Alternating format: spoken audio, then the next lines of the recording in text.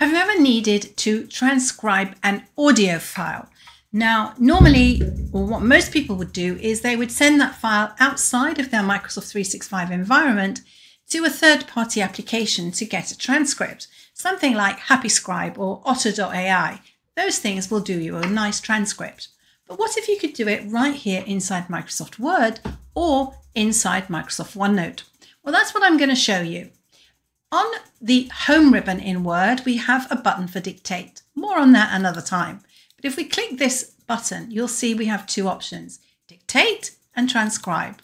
When you choose transcribe, it says, okay, what language are you? Well, English United Kingdom, and then give me the audio.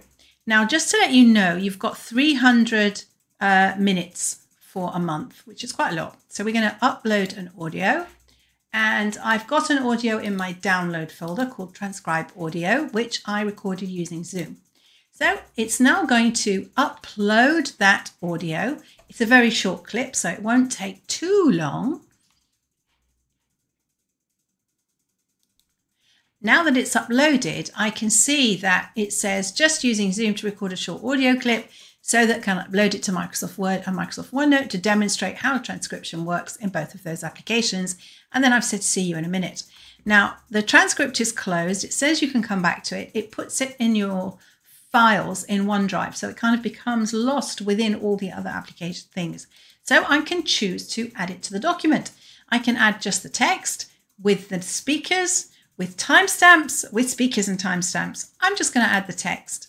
There we go. I've now got my text here. I can save this document and I can go ahead and do a new transcription. And it tells me it's going to discard that one. Also, the other option you have is to actually record here.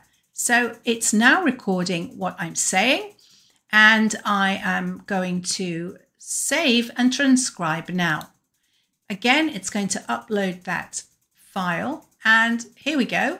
Good here. So it's now recording what I'm saying, and I'm going to save and transcribe. And again, I can add that to the document. And now I've got both of my audio recordings, and it's actually got a link to that document as well. So I hope you find that useful. Now, I mentioned you can do the same in OneNote. So if I bring OneNote up, I've got a page here called Transcription. And guess what? On the home ribbon, we've actually got a transcribe button.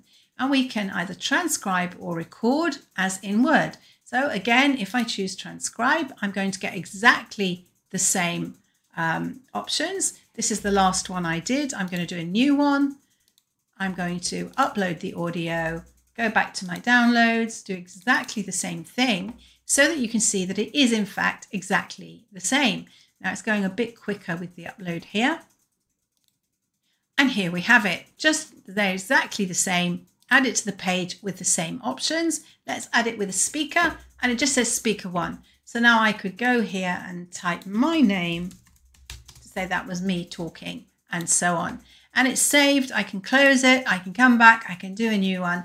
But that's how you can save time with transcription in Microsoft Word and Microsoft OneNote.